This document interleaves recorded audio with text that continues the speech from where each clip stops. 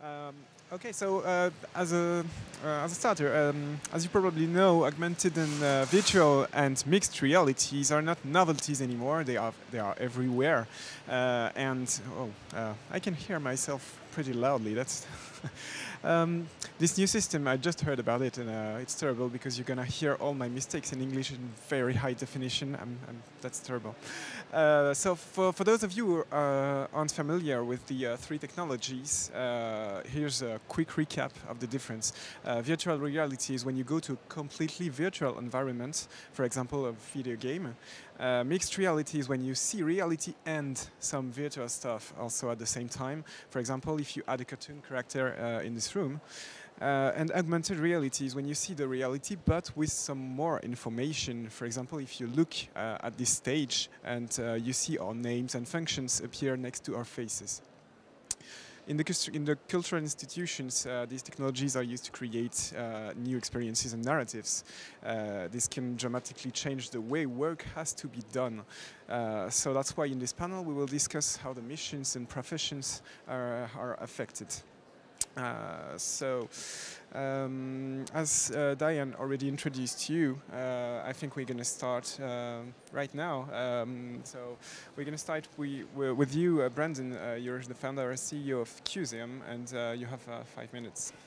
Yeah, well, thank you so much. It's nice to be here. It's great to see everybody. I'm really excited to jump into the topic. But before I do, I want to give a quick little synopsis of who I am and how I got to be here. I started designing and developing technology at the age of 11 years old and found myself fascinated with how art, design, music, and entertainment all intertwined. I used that as a tool to break into the music industry, and I was working with Katy Perry, Mick Jagger, and Lenny Kravitz before I could legally drink alcohol. Based in the United States, that age is 21. I think I was 18 at the time.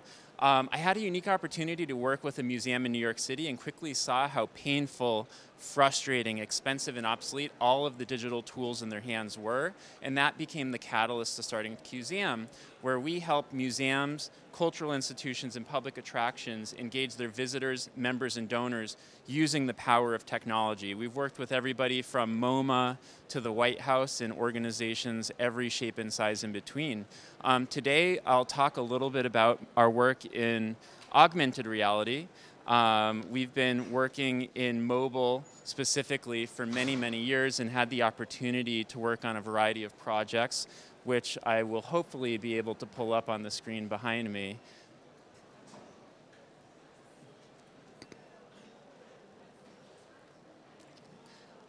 I don't know where the slides are, so hopefully someone will be able to pull them up. But before, okay. If we actually can start to give the speech to someone else because we have a technical issue now. Okay. Well, I apologize. The slides. Apologize for the short delay. When the slides are available, I will tell you about work with the Perez Art Museum, a project with the Isabella Stewart Gardner Museum, some survey work, and a European project with the Museum of Applied Arts in Vienna, Austria. Okay. So Rose, you're Director of International Relations and Development at the Tower of David Museum in Jerusalem. Go ahead. Okay, hi. Do we have slides for me? Or no? Okay, I'm going to start anyway. My name is Rose Ginosar, and I am from Jerusalem, from the Tower of David. Yes? Okay. I think that we are almost the antithesis of David here because excuse me, not David, Brendan, because I'm from the Museum of the History of Jerusalem. We tell 3,500 years of history. It's a place that rather than coming from the 20th century, we're actually coming maybe from the 8th century BC. We were faced, here we are, okay, oops, where do I have, did you give me the clicker? I think I gave you my mic as well. You did. Take mine. Everything's good now. Okay. Except it's not clicking. Do you know how? We can hear the MacBook error sound. Okay. All right. We come from a place where we believe and we have a passion for communicating the authenticity of an object, the authenticity of a site, the authenticity of an artifact. We honestly believe, and I think probably everybody in the cultural heritage sector believes, that nothing compares, that nothing can compare with actually touching an object, with putting your hand on a 1,000-year-old stone, looking at an artifact that opens up a vista, kind of an essence, an aura of timelessness. What we do know, though, is that there is a younger generation where we have to find ways to communicate that kind of authenticity. And that's why we turned to the idea of virtual reality. We actually have a number of projects that we're developing. We began with the idea of developing an innovation lab within the confines of this 1,000-year-old structure. The idea was, if we could reach a larger audience, both as supporters and both as visitors, by using technology, we could reopen this world of history and show it to people. So what guides us so far in this exploration is that we use virtual reality not as a substitute for reality. It's not to usher someone into a room and put on glasses and transport them back in time. It's exactly the opposite. We have, for example, guided tours where we have our guides taking people either through some of the archaeological excavations on site or in the city of Jerusalem beyond. And at certain points when we say, but 2,000 years ago, this wasn't here. 2,000 years ago, put on your glasses. No, put on the virtual reality glasses and be transported back in time, but that whole experience is still mediated by a human being. And this is really what is guiding us. Also, we're developing an AR experience right now, but that takes place within the gallery of the museum and brings that atmosphere to life. Our idea is really to get to the person and say, I don't want to look at the virtual anymore. Now I want to touch the real thing. I think that's where we're going with virtual reality, and that's what we're aiming for. Maybe we can come back to Brendan, if that's good. Cool. Thank you. Good. Yeah, so to dive in and to continue where we left off, we had the opportunity to work with the Perez Art Museum in Miami, Florida on what became the first example of a 100% AR-based art exhibition in the world. And it also marked the first ever instance of Apple's AR kit, Apple's augmented reality framework in the museum and cultural climate. This was debuted not this past year, but the year before that at Miami Art Basel, which is the largest international festival where people come all over the world to look at contemporary art. The museums and cultural institutions step up, and so this exhibition, what is unique about it, other than the details I mentioned earlier, was that it defies a scale and a budget that a physical project would have had to create larger-than-life interactive pieces, and it also has no expiration date. So for a museum like the Perez Art Museum, this will be up indefinitely, and was also an iterative exhibition. So based on how people interacted with this piece, The Mezbug by Felice Grodin, we could change the textures and skins and areas beyond. Moving forward, I'll start with a little bit of a story. So I'm from Boston, Massachusetts, and in the city of Boston, around 28 years ago, two men dressed up like police officers broke into the Isabella Stewart Gardner Museum, and they stole what equates to $500 million worth of art, the largest art heist in world history. Using X-Acto knives, they sliced through the frames and pulled masterworks like this Rembrandt here. And with the introduction of augmented reality and some new technical capabilities, I won't bore you with the details, but vertical surface detection and on-device machine vision, we were able to place the stolen digital works back into the frames at the Gardner. And this was really magical for people to experience, because what we learned is a lot of people had no idea what the works looked like, and if they had seen them, it was kind of this emotional experience to see them brought back. Because as you can see in this little looping video, the museum decided to leave the frames in place. So you have this ghostly reminder of this culture that was previously there. And I'm really excited to add that this was the most written about augmented reality project related to art and culture of 2018. There were about 150 publications that covered this, and it brought up conversations around decolonizing the museum, repatriating art using virtual and digital means, and other elements as well.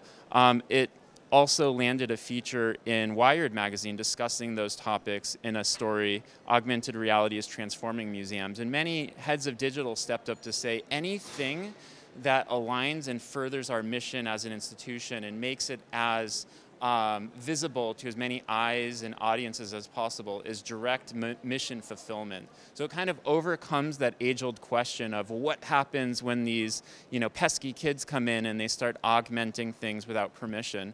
We live in an age of permissionless innovation. We look at Uber, we look at Lime and Bird, the scooters on your streets, and those are all examples. So who owns this new digital or augmented commons? It's everybody. And I think maybe one last example is in conjunction with the Pioneers Festival, which is one of the largest tech and startup festivals in Europe, and in conjunction with the Museum of Applied Arts in Vienna, we had the unique opportunity to infuse a little bit of culture into this otherwise tech and startup heavy conference.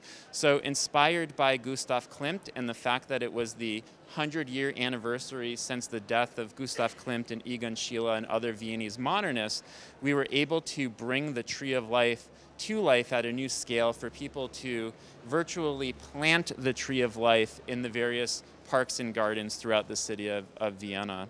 And I think another instance is creating a new lens, so being able to augment various works to basically annotate the world around you so that everyone who walks through a space has this new lens through which they can learn about culture in any language or context that they prefer. And it, for me, kind of strikes this point around accessibility and museums becoming and staying relevant today is the object label. If you distill that back, what is the purpose of the object label? Why hasn't that evolved? Why is it only available in one language? Why is it only available in one size? If a non-sighted visitor walks through your doors or someone who doesn't speak, the native tongue, why should that be the case? Every bit of information, every story should be made available to every single person who walks through. And this led us to deep dive into the first comprehensive survey of its kind to determine, well, what is the impact? We want to know beyond our feelings and the excitement of people, what they were feeling. We found that close to 9 out of 10 people surveyed said that it enhanced their experience, made it more exciting, made learning more interesting, and that they would surely tell a friend. And so, to take away from preconceived notions around, well, a mediated experience, we want less screens in the gallery, or what if the older patrons don't like this? We have data that proves that people are truly excited about these new mediums, whether it be augmented reality or virtual reality. Thank you very much. And here's all the press. If you guys are curious, there's lots of stories online about hacking the heist in particular. Menno, the floor is yours, and I believe you have a video to show us.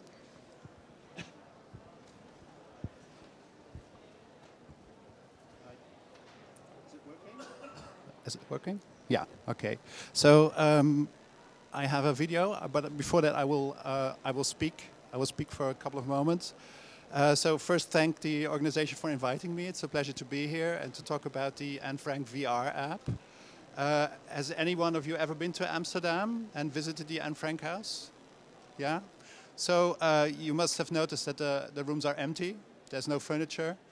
And this VR app gave us a chance to show the rooms furnished. So as they would have been during the time when Anne Frank was in hiding there. So there's quite a unique experience. It's available in 7 languages. It takes about 25 minutes, that's max, because people sometimes get a bit nauseated by VR. You know, it's not everyone's cup of tea. And there are 2 options. So either you can take a guided tour where you get an introduction, or you can go freely, you can move freely through the rooms. Well, more or less freely, because we're not that far yet that you can actually walk, but you are more or less transported from one point to the other. So that's very briefly about the VR app. Who developed it? We worked together with Forcefield, a VR company in Amsterdam, and they brought in Oculus. So you need an Oculus glasses to see this VR app. It's free, by the way. Who uses it? Well, if you've been to Amsterdam, you must have also seen that the stairs are quite steep. Not everyone can go up these stairs. So it's a service to lesser abled visitors, you know, to get something out of their visit of the museum. You know, they cannot move up the stairs because we cannot change, we cannot move in an elevator or anything. So that's the first target group. Second, we work with it in educational groups and with our partner organizations in New York, Buenos Aires, and Berlin. And of course, now we're testing the waters. I mean, this app was developed in June last year. So we're waiting to hear back, you know, what are people thinking, what is their experience. I just saw an interesting reaction. That's another reason why we made it. It's from Colombia. And someone saw the app there and said, you know, I cannot travel to Amsterdam, but this is as close as I can get to the Anne Frank house.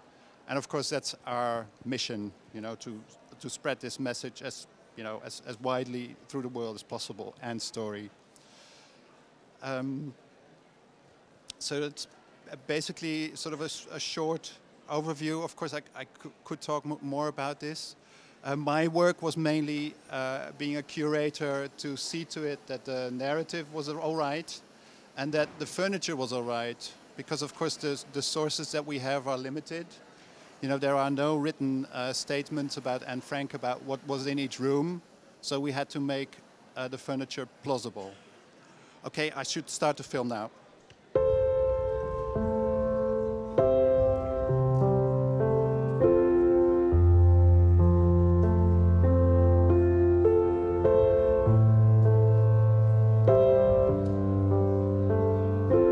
When you visit a place like the Anne Frank house, you become aware that history is the work of human beings. What we need to learn, if we want to learn from history, is the fact that in each and every one of us, there is the capacity of doing terrible things. But there is always a choice. There's always a choice.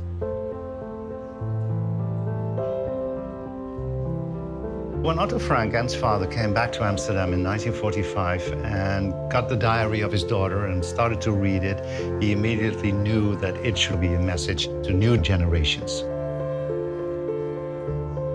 From that point of view, the Anne Frank House has always been an educational organization, very much focused on young people who we hope to help build a better world.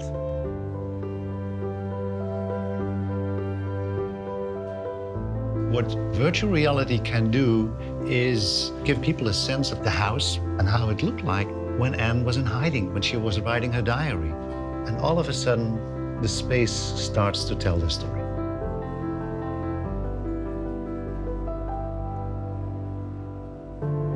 When you can use virtual reality to transport people to the Anne Frank house, but also give them the authentic representation of what the actual house looked like when the 8 people in hiding were there, I think that's where it all connected for us.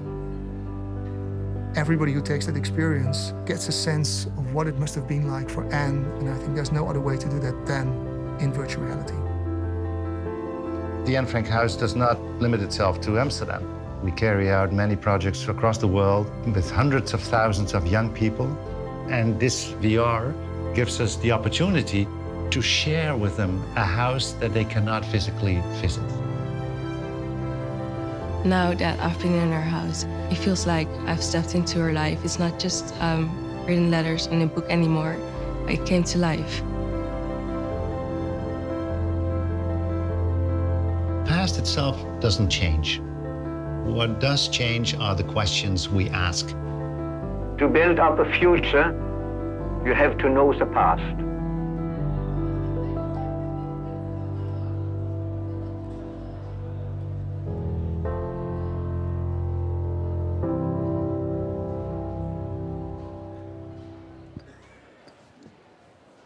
Okay, you wanted to add a few words, or okay? Thank you very much. So, David, you have the floor. Hello, everyone. Is it working? Yes. Hello, everyone. I have also a video to show you, but I will introduce my institution first. So my name is David Kolin. I work for the digital team in the Centre des Monuments Nationaux. So the institution is not very well known, even across France, but our monuments are a lot more known by everyone, because we manage 100 all around the territory, including the Arc de Triomphe, the Mont Saint-Michel, the Panthéon, the Sainte-Chapelle. So we have plenty of monuments and manage them from top to bottom. We do restoration work, we do ticketing, we do curating, and in some of them we also have AR and VR experience. It's a very old institution, 100 years old, that has been created in order to help the smaller monuments that couldn't live by themselves by having the money from the bigger ones. And with that system, we were able to develop even AR experience for smaller monuments, and the one that I will present you in a minute is the house of Georges Clemenceau, who was a French politician that was famous especially for being the father of victory during World War I. And at the end of his life, he retired in a small house near the ocean. And the house is almost intact. We still have all his belongings. We have his room, we have his books, we have his desk. And the only thing we needed to add was the character of Georges Clemenceau. And that's how we started to think of developing an AR project. And the thing is that we decided to try another approach of the technology of the augmented reality. And instead of using 3D models to represent him, we choose to use 360 videos that we shooted on site with actors in order to represent his life when he was living in this house. So we can start the video, thanks. Ah, vous êtes là. Je suis sûr que vous aussi, vous aimez le homard, n'est-ce pas?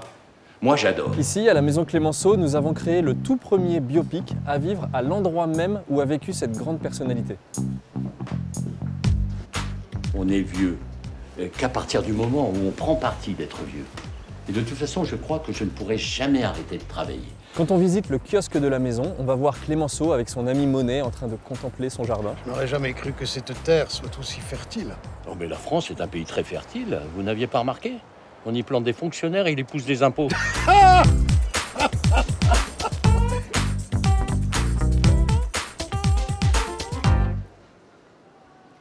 So this experience is one of the different we developed in our monuments. On the 100 monuments, we have all kind of buildings and even small museums. It goes from the Neolithic period to 1932, which is the one that has been the most recently, which is the Villa Cavrois in the north, which also has a AR experience. So we have various topics to work on, and this one was the most recent one. We released it in September last year. Thank you. Thank you very much.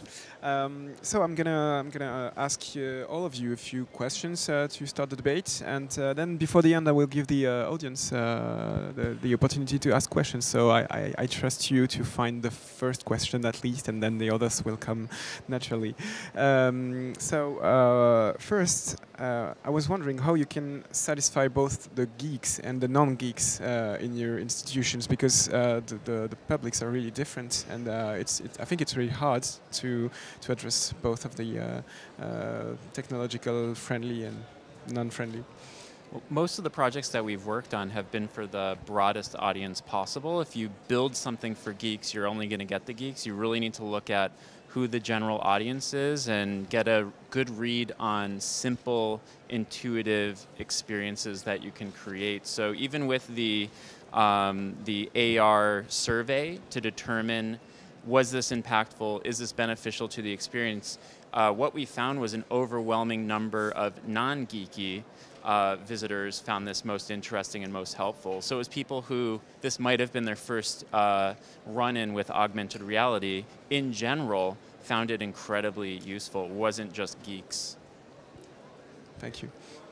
I think that what happens, what we try and do, is to build an experience that actually encompasses all kinds of populations.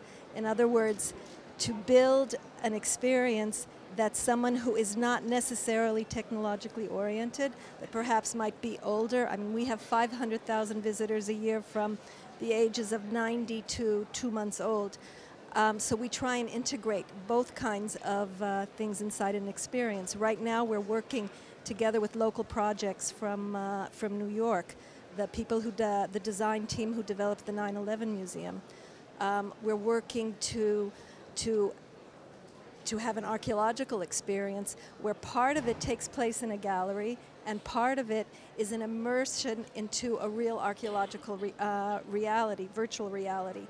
And we kind of said the grandparents will mediate the gallery for the younger generation, while the younger generation will show grandma and grandpa how to turn on the headphones. So we're trying to do it like that.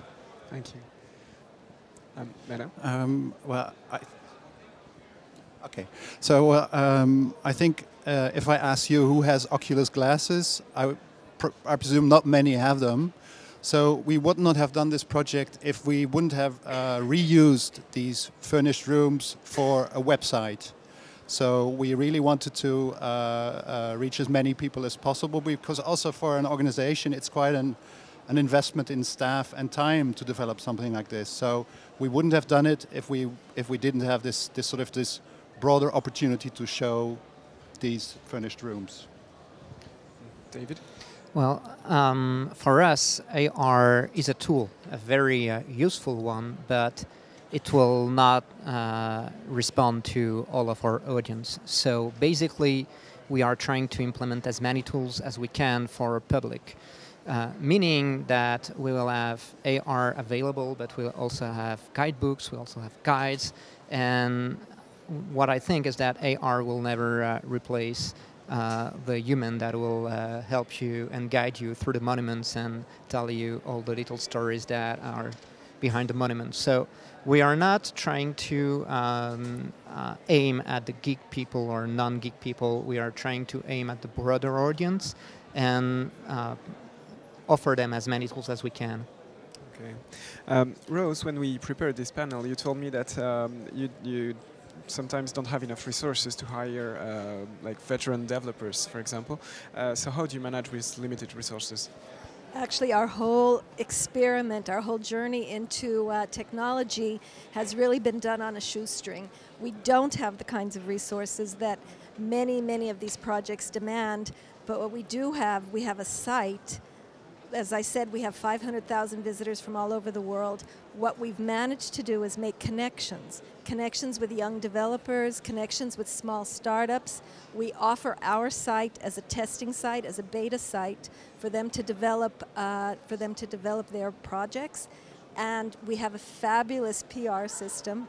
We have fabulous contacts with people within the community, and it becomes very attractive for these developers. So for example, our virtual reality tour of Jerusalem, it was a project that cost almost $100,000, but the developers themselves, Lithodomus out of Australia, they found backers who were willing to back the project as an experiment to see how it would work in a museum. So you have to be very, very creative, I think, with using technology. Do you want to react? The cost around developing for augmented reality, virtual reality, and mixed reality has really plummeted over the last 5 years when Apple and Google stepped up, when the prices of the devices started to decrease, when the power on the device of your own phone became strong enough to support a lot of these experiences. You know, the hefty license around supporting that technology basically vanished, and the number of eager startups and developers, creative technologists stepped up to the plate because everybody wants to jump in, and I think culture allows for this really beautiful outlet where you're furthering, you know, the historical significance of a story or the artistic expression of a project in ways that a lot of technologists, you know, are heads down into the code, building things for commercial gain only, find to be really interesting. So it's an opportune time for any cultural institution to have those conversations in their community, because I can guarantee there's an agency or a dev shop that is eager and excited to find a way to make it work. Okay, and David, you told me that you're trying to do VR with minimum HR. Yes, in our monuments, the main difficulty is to have human resources to help people putting on the helmet, removing it, explaining how it works. So we are really thinking about finding solutions to that, and mixed reality is also a good answer for that, as people can move around freely and experience a virtual world, although it may be not as immersive as VR, but still has interesting capacities. Do you want to react, Menno? I think you don't have to. No, it's okay. It's fine. Oh, okay. Well, the next question for you, maybe. So, where do you draw the line between useful tech and tech sexiness? I guess sometimes it doesn't bring something more, but just PR. Well, I think. Yeah, it's okay. Okay. Well, you know, in my field, the field where I work, we have to be really careful and tread very lightly because of the subject matter. Sure. I mean, for an organization such as the Anne Frank House, you know, this VR is already a big step. You know, should we do it? Shouldn't we do it? How will people respond? So I'm not that worried that we will overstep this line, because we always have to be careful. Can I add to that? Yeah, sure. I know, I think all museums, because in a certain sense, we talked about this, we are arbiters of culture or art or history, or at least we hope we are. Everything has to be exact. I know that our VR tour of Jerusalem 2,000 years ago was done by archaeologists. And that's something else that has to be taken into account. If you're going to be presenting something in a museum and you're presenting it as reality, then it has to have the documentation behind it. And that was we were very lucky to work with a firm that respected that and puts it high on their priority. But I think that's something that's very interesting in all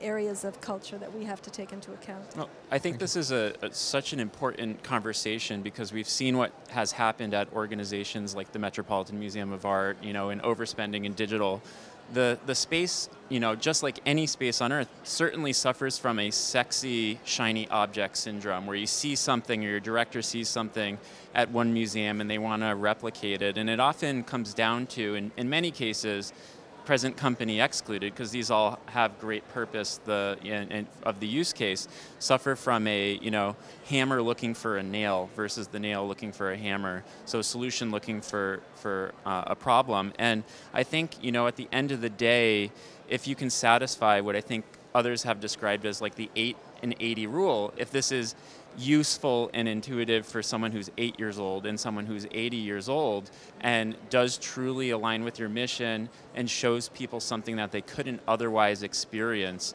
then it's worthy doing if you can do it on a shoestring budget and take kind of iterative steps forward. I think we need to rid ourselves of these grandiose 3-year big, lofty, sexy projects and really focus on what can we iterate on, what can we learn from that will guide us. And I think a lot of cultural institutions are starting to embrace what we describe as agile, to do these kind of lean experiments. Okay. No, okay. How do you include tech that gets old in a few months inside exhibitions that take years to create sometimes? Is there a problem in here?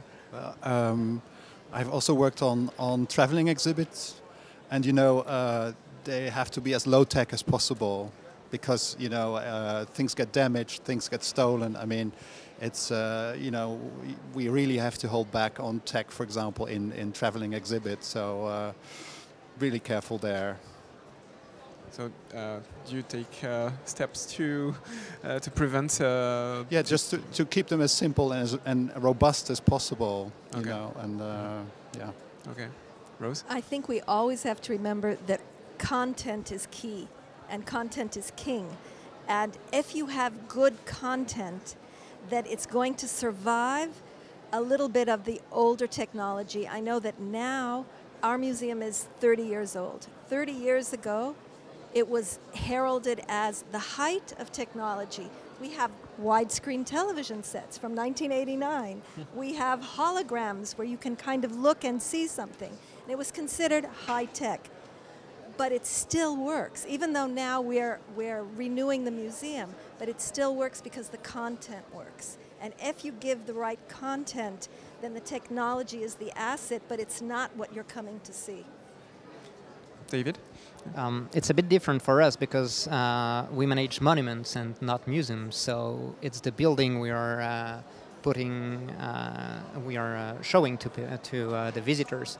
Therefore, the building is not moving a lot. So when we create an AR experience, it's usually staying. And if we build exhibitions inside the monuments, we will always manage to have the two experiences doable at the same time. Okay, Brendan, what's in your opinion, what's the impact of AR on general accessibility?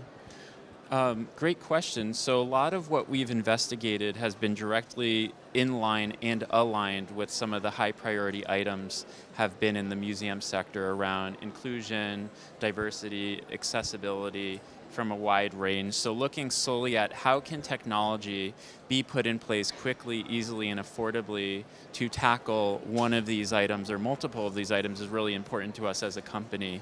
And so looking at the dynamic of being in a museum in an American city, for instance, where 50% of your population speaks Spanish, but your object labels are in English, that has huge implications around inaccessibility and serving of your communities. So, in the example I showed of questioning that object label and saying, can this be made available for anybody who walks through, who's sighted, non-sighted, hard of hearing, or speaks a different language, is really important to think about. And if those can be accomplished using today's tools, then we should do it. And what has been true to look at is just how powerful artificial intelligence has become for understanding language and translating it into languages, other languages, which aid in general language accessibility, as well as just the ease of use. And I think it comes down to that simplicity moment. And that's been really, a growing area of interest and concern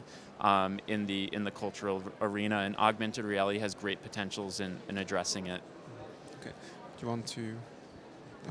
We have, I mean, when we talk about accessibility, it depends on what type of people you're aiming at.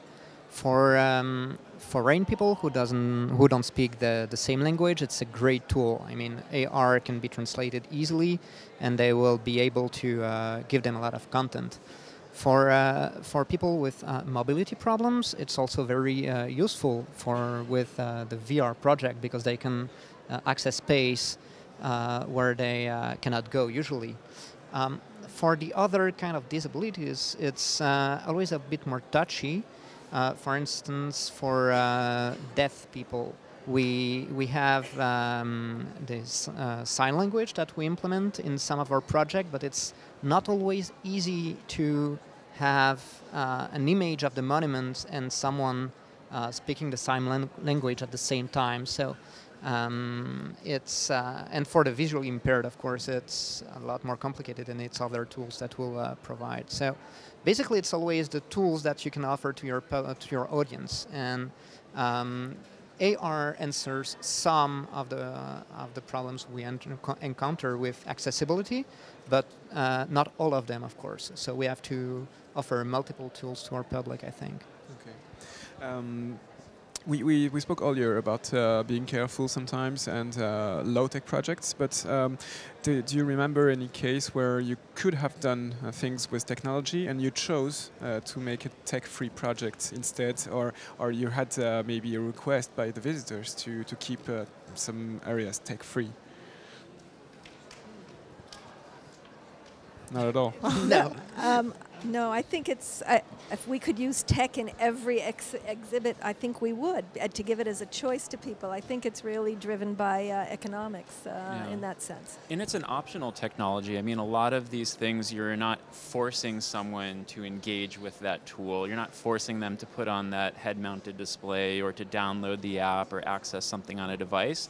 So like with so many things, you know, similar enough with the gallery guide that's printed on paper, people make the choice of what works best for them, what has the greatest value proposition and really resonates with them that they would want to engage. And I think that's the beauty of it. It's very democratic. It's very, you know, opt-in. Menno? Yeah, I would like to add that, you know, that, for example, for the Anne Frank House, you know, we cannot have AR because it would destroy the atmosphere of the museum. So we really have to hold back there, and, you know, in my mind, it should be a quiet museum about reflection. So, to be honest, for us, having an audio guide was already a big step, you know, in that direction. So, that's as far as tech in the Anne Frank House goes at this moment. Thank you very much, and enjoy your day.